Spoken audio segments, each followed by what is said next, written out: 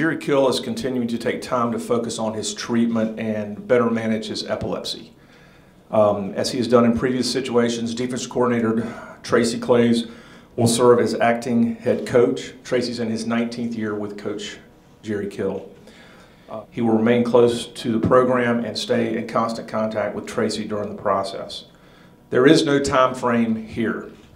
Jerry will return when he feels it is best to do so. You know, epilepsy's not a static condition. It's tricky, and that's frustrating for Coach Kill, but it's a good time for him to focus on it and to look deeper into it. I think the team will be fine, and I guess it is different, but the only difference is, like I said, Coach, he hadn't missed very many practices. He's missed practices in the past, and so really I think all of us are very comfortable. We'll do this as a staff. We visit with the players, and the players, I mean, they feel good about what's going on and have a concern for Coach.